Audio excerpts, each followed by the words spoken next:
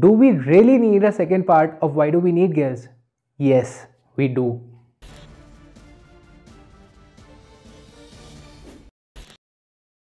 Hi, my name is Akash, you are watching AUTORAGE and this is AUTORAGE Explained, where I tell you basic technologies used in automobiles so that you can understand your vehicle better. Now if you want to watch this video in Hindi, click right here or on the link in the description bar below. Now I expect that you have already seen the first part of this video. If you haven't, then link to that video is in the description bar below. And yes, it is important to watch that one first because you won't be able to understand this one clearly. In previous video we understood why do we need gears. But from what I'm going to tell you in this video, it is going to be extremely helpful for you to understand automatic and manual transmission. The gear ratios I told you in previous video were in whole numbers like 2:1, 3:1. But in real world, these ratios are not usually in whole numbers.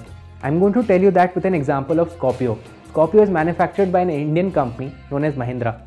The 2018 Mahindra Scorpio, which had 2179cc M-Hawk CRDE engine, has gear ratio of 3.77 for the first gear, which means that the gear which gets power directly from the engine will have to rotate 3.77 times to rotate the driven gear once when first gear is engaged. In previous videos we understood that gear ratios change the output RPM and torque.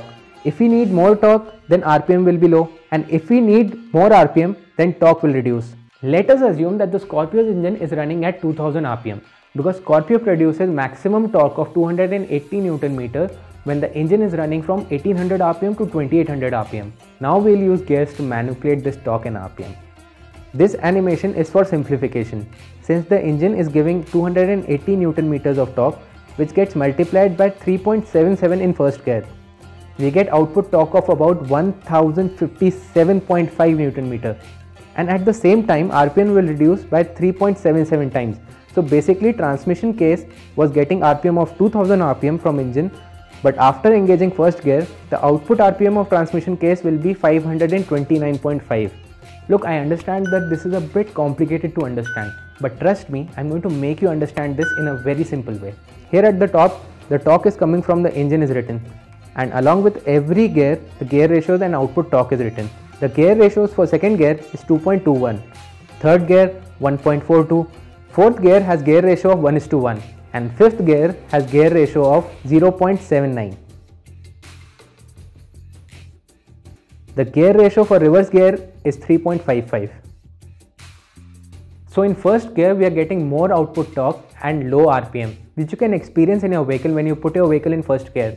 That you can climb up steep hills, but at the same time you cannot speed up your vehicle to the speed of 100 km/h. And that is why in next gear torque is reduced and RPM increases. In third gear, RPM increases even more and torque further reduces. In first three gears, driver gear is rotating faster than driven gear. This is known as underdrive. In fourth gear, you can see that driven gear is rotating at the speed of driver gear because gear ratio is of 1:1. This is known as direct drive. In fifth gear, driver gear is rotating slower than driven gear because gear ratio is less than 1. This is known as overdrive. So basically in top gear you can see that the output torque is even less than what you are getting. So torque is even less than what engine is providing. And that is why no matter how hard you try, you cannot move your vehicle from standstill in top gear. Talking about reverse gear, it has gear ratio of 3.55, which means that after driver gear rotates 3.55 times, the driven gear will rotate once. So torque is 3.55 times more and RPM is reduced by the same number. Anyways, we don't need high speed in reverse gear, or do we? And if you're thinking what is that third gear doing in reverse gear, then just ignore it. We will understand it when we learn about manual transmissions. Wait, hold on. It's not over yet. In first, second, third, fourth, fifth and reverse gear, you saw the gear ratios of transmission case or gearbox. But these are not overall gear ratios. I mean that the output RPM and torque the gearbox is giving does not mean that the wheels are getting same RPM and torque. Here comes the differential, which not only distributes the torque individually to both the wheels but also gives additional gear ratios, and usually it gives out one set gear ratio. So out of transmission case we are getting gear ratio of 3.77 in first gear with output torque of 1057.5 Nm. The gear ratio of differential of Scorpio is 4.3. So the final output torque will be 4.3 times of 1057.5, which is 4547.5 Nm. And this is the reason why off-roading vehicles have high and low options, so that we can further manipulate torque and RPM. so that the vehicle can climb tough terrain also. So the same engine can give you astonishing torque figures by setting the right gear ratio. And if you measure the performance of your vehicle solely on the basis of torque and power figures, then you're not entirely correct. And yes, to an extent, torque and power play a huge role in your vehicle's performance. But like gear ratios, there can be a lot of other things which can be used to manipulate your vehicle's performance.